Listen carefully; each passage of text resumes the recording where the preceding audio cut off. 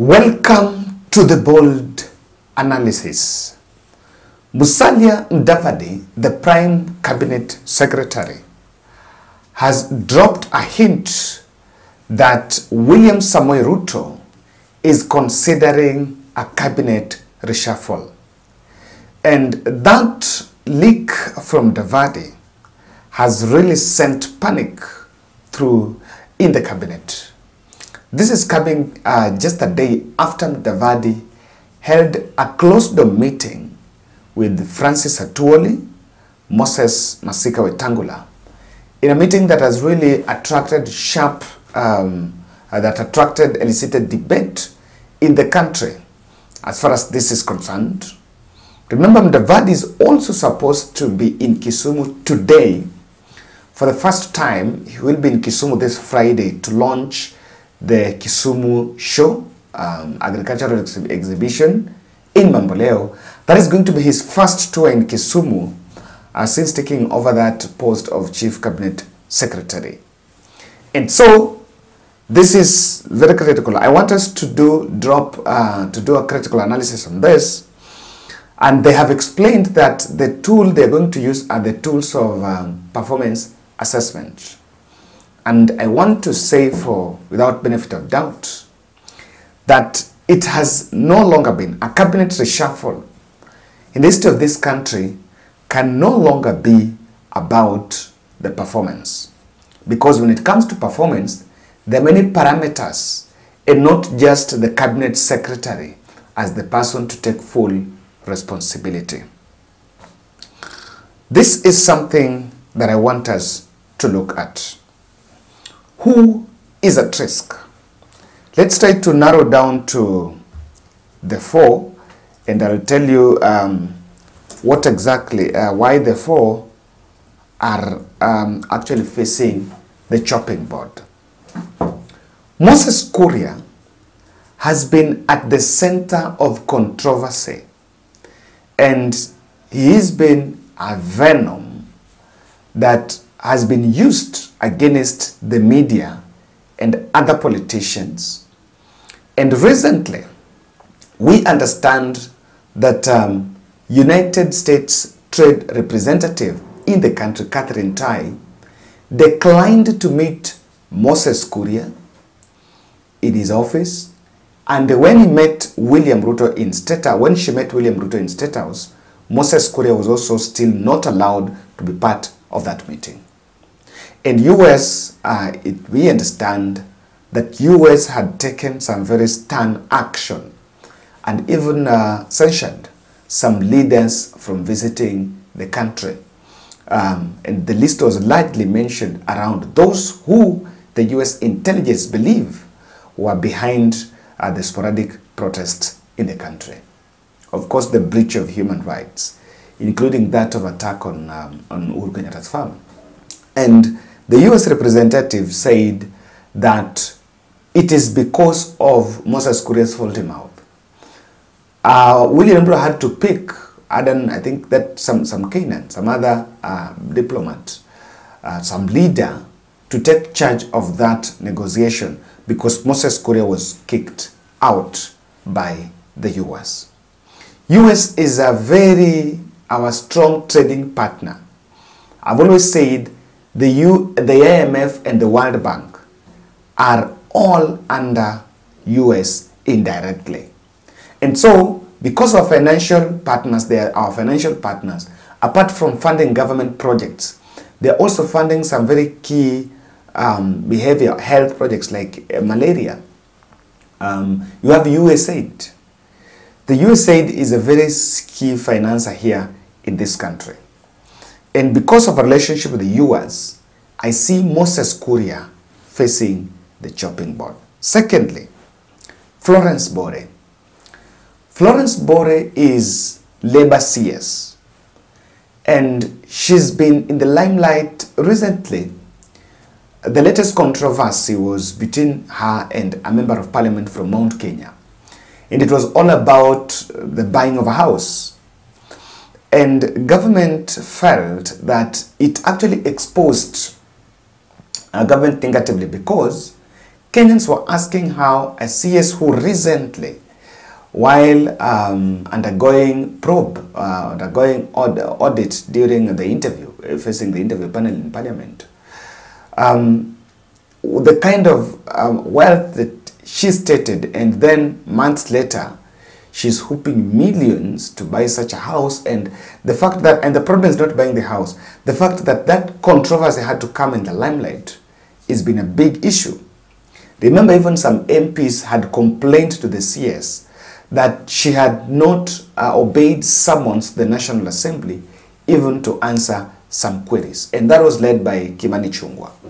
So because of lack of synergy, she would most probably be sacrificed over something I'm going to explain.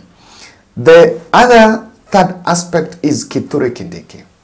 Kithure Kindiki heads Interior CS. The Interior Ministry has been dogged with seeds of discord. As we speak, it is actually in the corridors that Kindiki is not working, doesn't have a very good working relationship with the IG. And just at the height of the protests, I remember Kindiki coming out to castigate the police, telling them that they will take personal responsibility. But after it, and he was speaking about law, saying that if protester is protesting and is not armed, he should be left. No one should bother such. And it brought controversies, including the promotion of 500 officers between IG and NPS. The CS had a distinct position, but that will not be part of it. Kindiki is in the ministry where behind the police brutality that has really been experienced, and as people have seen the face of humanity. So Kithure Kindiki could still be in for it, and him will be of reshuffle to save face. You know, it is in the security sector that whenever something happens, you will always see county commissioner moved, the DCI moved, some OCS and some constables moved from one police station to the other. And it's normally to conceal, it's first for concealing some dark stuff. And number three, it's also to save face. Probably the government will want to handle things now differently. And then, you know, even if they know protest is coming and they don't want now to move the they want to change the way they counter the protest, they just change the CS. And Aisha Jumwa, I do believe that Aisha Jumwa was picked. The reason why Aisha Jumwa is a CS is because of Kingi. Because in the power sharing deal, William Ruto blindly gave Kingi the Speaker of the Senate. And because they had to project the politics of sanity, they had to give Kingi that Speaker, the Senate Speaker, even though I know Ruto personally was not contented with that. But after giving Kingi, the beneficiary of that, because Kingi got his during the power sharing deal between his party and that of Kenya Kwanza and other Kenya Kwanza affiliates. So Aisha Jumwa got her CS position, affirmative action and public works, public services, public works and affirmative action. She actually got it because Kingi had been given and she's been a founding member. But the card was to help consolidate the coastal vote. If you ask me, I don't think she has enough visibility and the vigor to push a coastal vote in William Ruto's basket. But then, what is the hidden plan? That is what is very important. I want us to look at.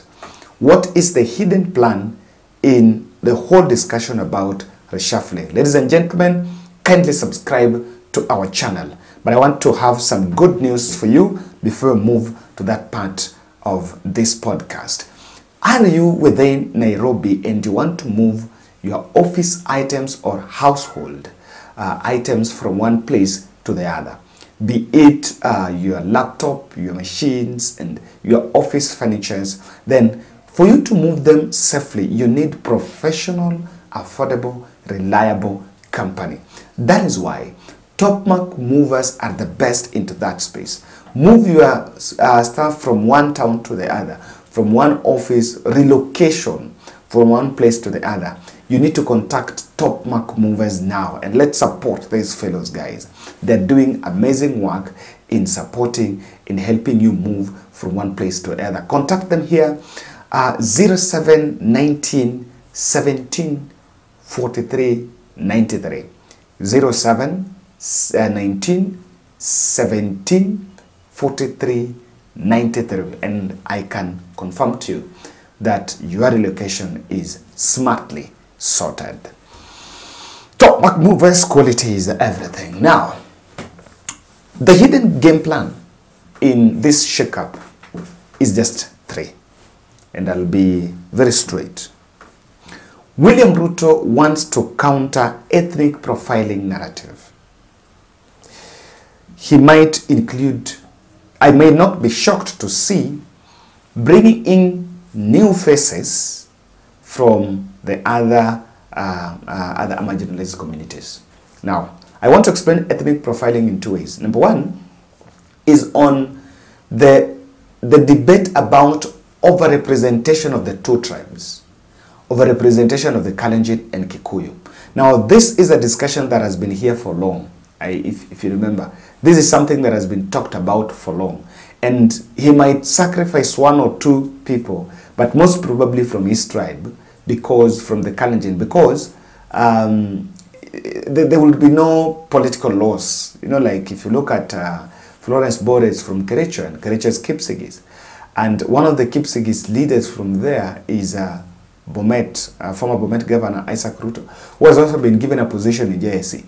So, and again, Florence Bore has not been so much aggressive in terms of the political mobilization, including even, but there are others that are deal makers that cannot be moved. And so, the ethnic profiling is on overrepresentation of the 2 tribes. He will want to bring in and to save face, but also important is about the current protest. Luo community was highly targeted. We are not going to get tired and sugarcoat this thing into other words. The truth here is the Luo community, the fellows that were living in Kibera, Mandare, and Kisumu, they really felt the bigger pinch of the security officers. So they will also want to bring such. Remember, even as we speak, there's been a discussion in the corridors about some funny power sharing deal. I don't want even to listen to that. About it has me wants 3 cabinet slots and I don't know what. So what William Ruto would actually do, if you ask me, is to go behind the scene. As this discussion is going on, he might use this cabinet reshuffle to dangle some positions in the Azimio corridors. Because, let me tell you, Azimio is not that much held together. There are people that if they are called to take up cabinet positions now, they're in the side of their Azimio, but their soul is not there. If they are called to take up cabinet positions, they will run in government. They will go to government running. I can tell you. We cannot mention names. But this is something that some few people in the corridors know very well. So it can be used. Go get Martha Karua, look for Kalonzo Musyoka here. Tell Kalonzo, give me some 1 or 2 people, and then you will detonate the Azimio activities. That is why we will hear William Ruto speaking with a lot of vigor while at the coast. That, you know what, I stopped reggae, I'm also going to stop protest. There is something that seems to be going on. The other second thing here is the government. William Ruto wants to sacrifice some ministry that has put government in the limelight negatively. And that is 2 ministries, if you ask me, Interior and that of Trade, that of Moses Kuria. Interior is in the essence of its actions and the handling of the protest. It has really been condemned by international community and the media and a number of other stakeholders in the country on how they manhandled, they mistreated some protesters. And that of Moses Kuria has also been attacking the media. Remember the Malaya slur against media and the way he attacked the nation media owner, Your Highness Aga Khan. So His Highness Aga Khan. So they have crossed the line. In fact, Moses Kuria has crossed the line. I may not be shocked to see him in the chopping board. But lastly, There will also be dodging corruption loopholes. There are some people that are facing the chopping board because of some corruption and to cover up, because what William Ruto wants to do is he will not want anything that will dent the image of the UDA. So that's my position, ladies and gentlemen, and thank you for supporting our podcast. Let's meet in the next.